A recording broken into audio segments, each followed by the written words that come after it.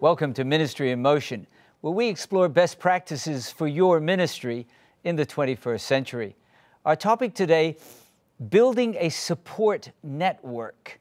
Our guest is Dr. Bill Knott. Bill, thanks for being with us today. Good to be here. Now, many people know you've got a team. You're the editor and executive publisher of Adventist Review and Adventist World.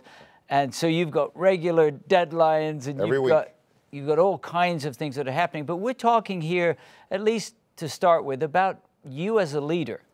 We've got pastors, lay leaders who watch, and some of them may have this kind of Lone Ranger syndrome idea about ministry. Some may even have been taught, don't get too close to the people in your congregation. You know, you've got to keep this professional distance. Let's start. How important is a support network for a pastor or lay leader in a congregation? You referred to something that I think was part of the training many of us got, either formally or informally, which said, be cautious about building a support network. You don't want to reveal too much of yourself. Don't wear your heart on your sleeve. All of the old adages that came from being in a cautious culture have flowed more especially into various leadership in ministry roles. And so many of us came to these leadership roles quite unprepared to build the very kind of communities for ourselves that we said our congregation should become. And my premise is that a healthy leader participates in exactly the structures that he's trying to build or she's trying to build.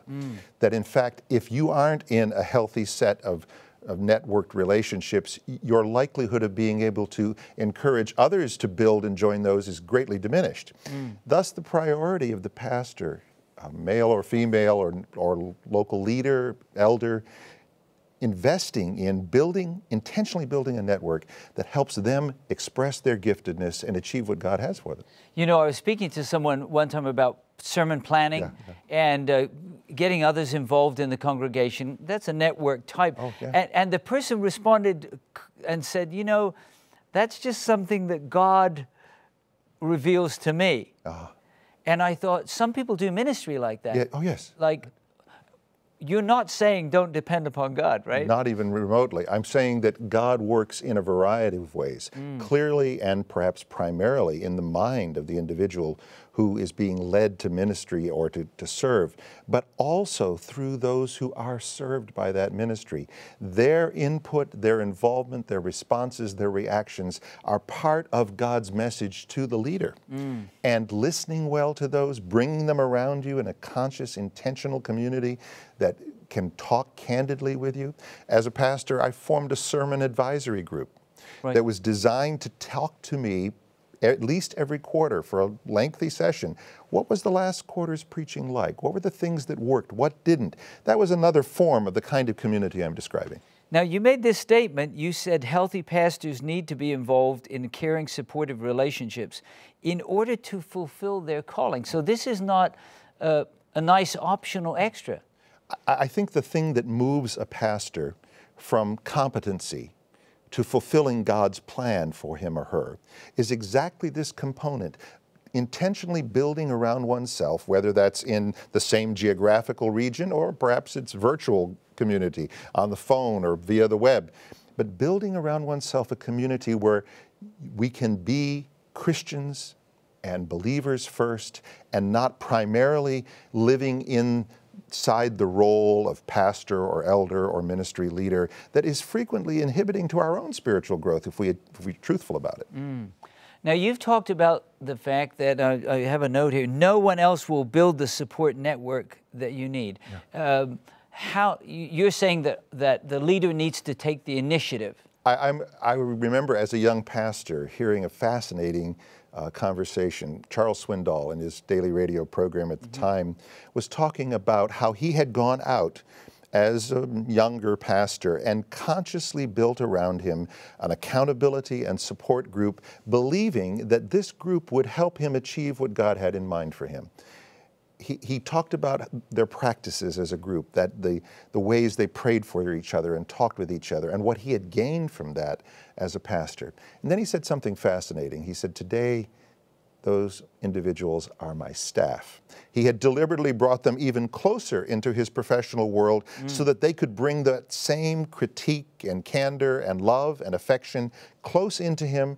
I would say, watching that man's career, he was at the peak of his career when he most successfully brought that group around him. He did his best work at a time when he had intentionally gone out and built a community that would let him express his gifts in God's particular way. Now, you're not just talking theoretically, because this is something that you've seen a need for. So what did you do? You've been a pastor, now you're an editor. Let's go back to pastoral context. Sure.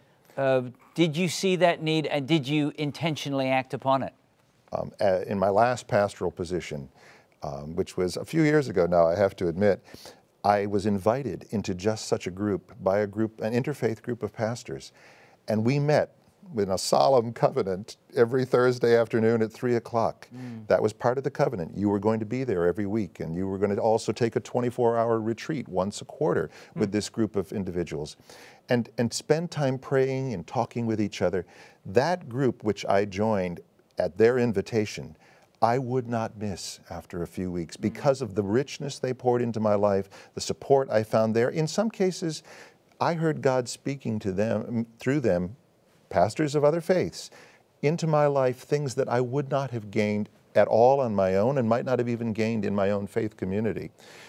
God used them to shape and inform my ministry. You know, I'm thinking my last pastoral assignment, Orlando, Florida, Forest Lake Church, Four of us formed a covenant. We met Sunday, 7 p.m. every week. And the support there, I would have left my assignment quicker than I would have left that group. I felt such a bonding and a support. I look back, and that was a critical moment for me, making that decision. After the break, we want to talk about how you go about looking for that support. Maybe you're watching today, lay leader in your church, pastor, and you're saying, I have a group like that, and I know exactly what Dr. Bill Knott's talking about. Some of you might be saying, I need a group like that. So where do we go to look for the right kind of individuals to build a support network? We'll talk about that right after the break.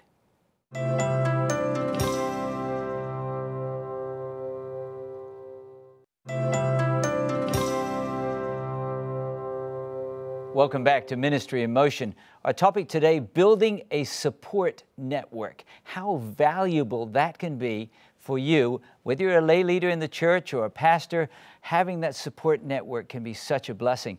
Our guest, Dr. Bill Knott. Bill, we've talked about not only the need, but actually the responsibility that a leader has, whether he or she is a full-time pastor or a volunteer worker, to have that support network. How do I go about choosing people? I'm assuming it doesn't have to be a huge number. No. But how do I go about selecting viable candidates? And I presume then I ask them if they'd be willing to be part of that support network. I think the process, like most good processes, begins with prayer and really seeking God's will over a period of time and saying, Lord, reveal to me those individuals who you have already appointed in my community or in my virtual community, who you intend to bless my ministry and to help shape me into the man or the woman you're calling me to be in ministry. That prayerfulness is in my view, the key ingredient. Often we rush over that and we say, who are my friends, or who lives nearby, or who do I feel comfortable talking with, or who do I play golf with? Those qualifiers may not be the ones that bring the right people to your circle of support and the one you need to form. So spending time in prayer to identify those whom the Spirit says to you, this is the right individual to bring in close. They've got something that I'm working on in their life that's right for your life. It's important here to turn to people who are probably not in your professional chain of command or line of authority. Frequently, those, when we talk about individuals who are somehow in our employment ladder, it's difficult for us to be the open and honest and transparent persons that we need to be in these support environments to grow. when we start worrying that we're going to be quoted, or we start worrying that some anecdote we told will find its way to some committee meeting at some point, we grow inhibited in our growth processes and in our understanding of what God's trying to do in this environment.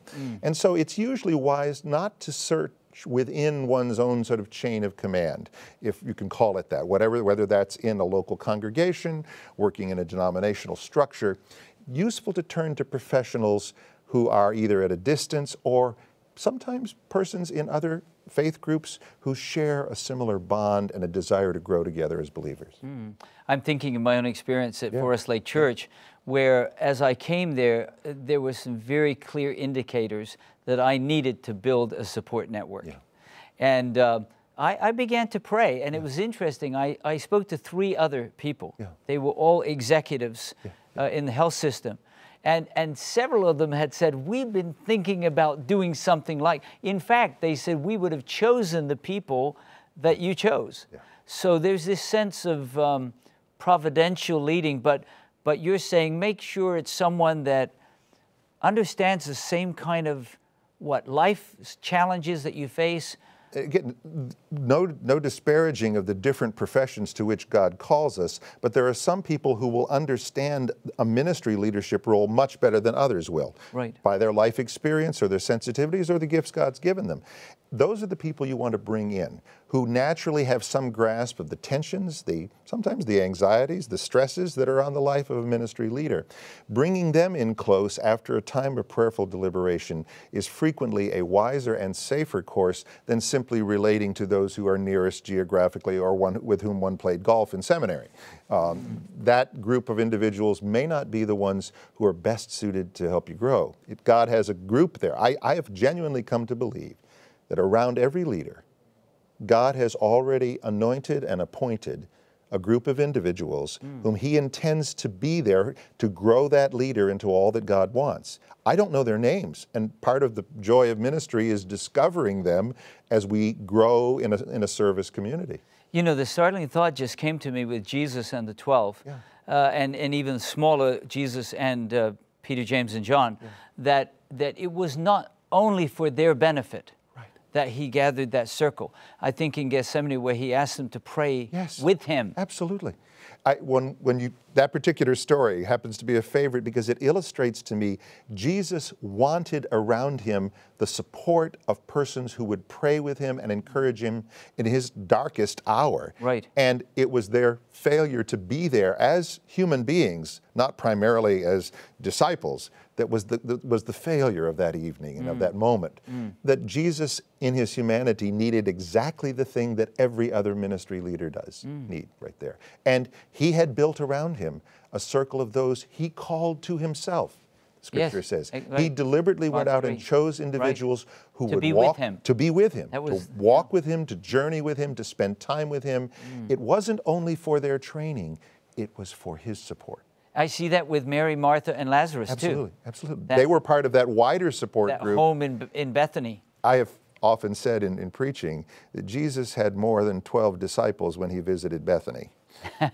That Mary and Martha and Lazarus were just as truly disciples, though they had never rowed a fishing boat across the Galilee or watched the pigs go careening into the lake. They were disciples, though they didn't cross salt water or go on missionary journeys. And the thing that defined them as disciples was that they were part of that network that allowed Jesus to be all that God had called Him to be. Now, we've got, okay, these people have similar, maybe they're in a similar type of leadership position, not part of the chain of command, but there are some things that might disqualify a person from being in your support network. You say, now be careful, make sure, what are some things that are important or would be red flags if you saw them missing? This is where a piece of that advice many of us got back in seminary or back in our younger years has some validity. Avoid opening your heart to those you serve as a professional about issues that should stay and perhaps appropriately are more personal or of a personal nature. This isn't to say don't reveal anything about your personal life. I've made that mistake in ministry where I was kind of an unknown figure to my congregation at times. But it is to say that if you expect this support network, this group, to move into territory that could be vulnerable or in some cases confidential, not every member of your congregation, in fact, relatively few of them, are prepared professionally or understanding of confidentiality to be part of such a group. So this is why you draw to yourself in a group those who understand that professional task, understand the professional ethics that are involved in that kind of an environment. So we see that it's important. Yeah. Jesus modeled that. Yeah, exactly. We're going to look for people that we see have these qualities that perhaps are needed even in our own ministry, but also intellectually and emotionally stable. After the break, we want to talk about how do we go about actually building that network and sustaining it, because we're looking at long-term blessings as we build a support network. We'll be right back after the break.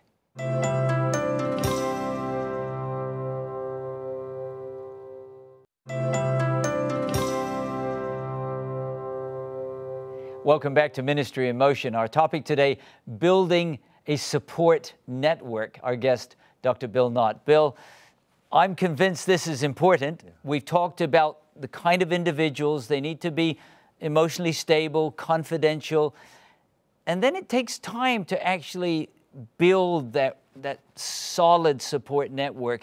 How do I go about that?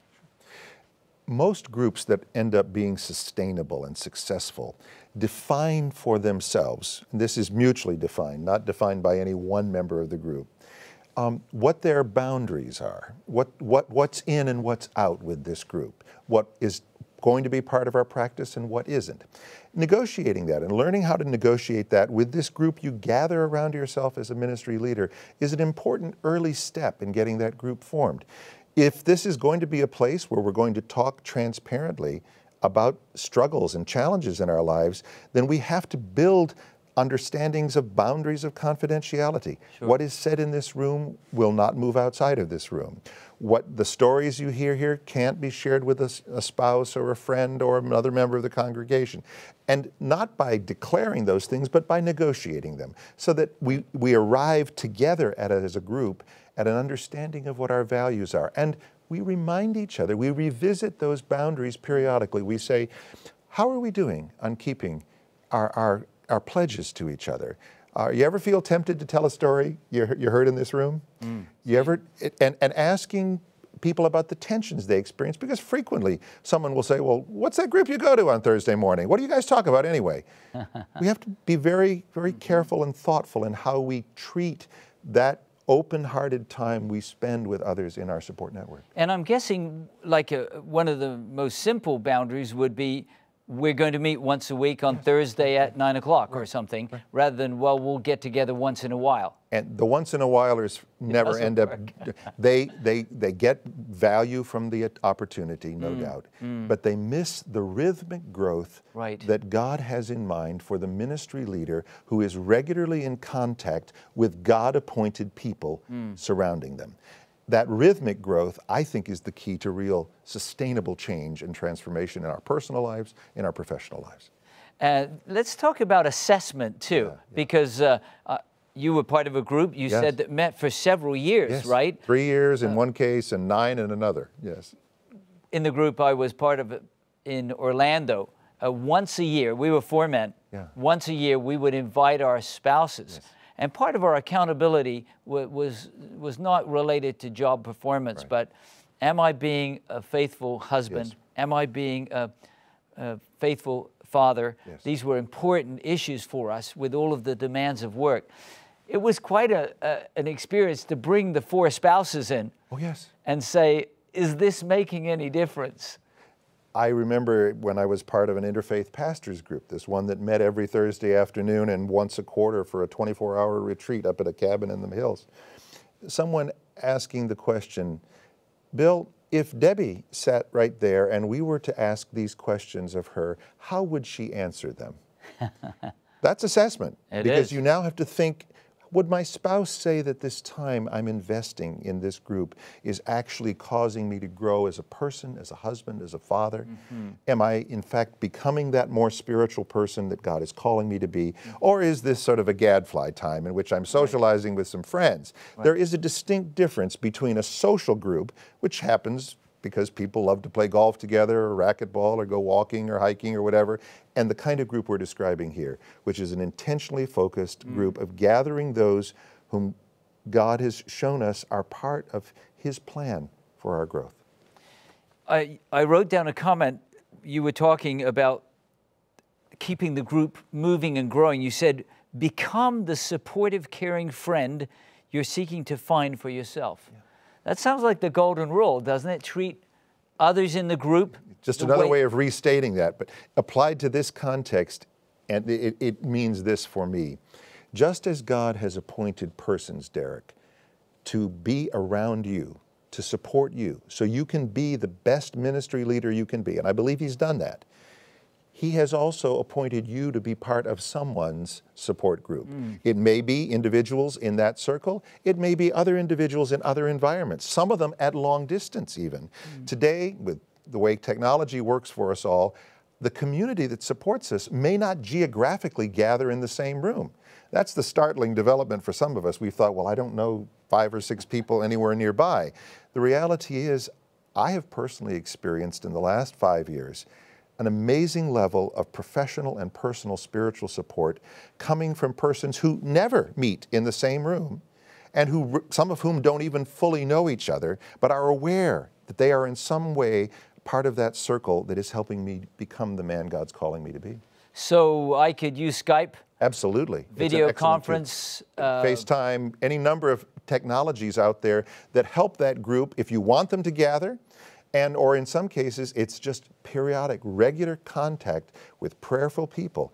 You will hear, if they're actually the people God has intended for you, you will hear similar things coming from them, even if you polled them all separately, because one and the same Spirit is directing the traffic. Now I'm going to hold you some accountability here. Yes. You had this great group when you were pastoring. Yes. Then you moved to Washington. Yes. What did you do? Did you have to start again like you talked about, take responsibility, build a new team, build a support network? Absolutely. In fact, did that within 6 months. I met a friend in a church I joined. I was no longer the ministry leader. I was in the ministry team as a volunteer. My professional job was here as an editor. We started meeting and started inviting people into that circle, and soon we had 4 and then 5 individuals. The core of that group stayed together for about 6 years. Among other things, many, many life experiences happened to that group. One member died, grew terminally ill with cancer and died, and we met and struggled together and prayed through that experience. Another member eventually took a call to another ministry location and moved away. The last 2 of us stayed there for 2 years, in contact with each other, believing that God had called us to build each other up, and we stay in contact today, even though now we live on opposite coasts. We do this same thing for each other via the phone, via Skype, and an annual meeting where we get together. Now, someone might be listening to you and saying, you're editor and executive publisher of Adventist Review and Adventist World. You're such a gifted leader, you don't even need a support group. The exact opposite is true. As God places more ministry responsibility on you, you need and must cultivate a support group to exercise the gifts God has given you. And it might be that the reason, by God's grace, that you're such an effective leader and healthy for the long haul is because that support group is with you, praying for you. I'll tell you, there are many, many days when I make far better decisions because I know that there's a circle of individuals out there today praying for me, texting me periodically, sending me a Bible text saying, be encouraged today, God's at work in your life. When I walk back to my office this afternoon, there are likely going to be at least 2 texts from some of those individuals who are part of that virtual group I've described. Building a support network, you've convinced me. Yeah. Actually, I was already convinced. Dr. Bill Knott, thanks for joining us on Ministry in Motion, and thank you for being here with us. You're convinced too, I can sense it, of the importance of having a healthy network of support. It's not only to bless your life, but will increase the impact of your ministry and bless the lives of those around you. Thanks for joining us for Ministry in Motion. May God bless you as you minister to others in Jesus' name.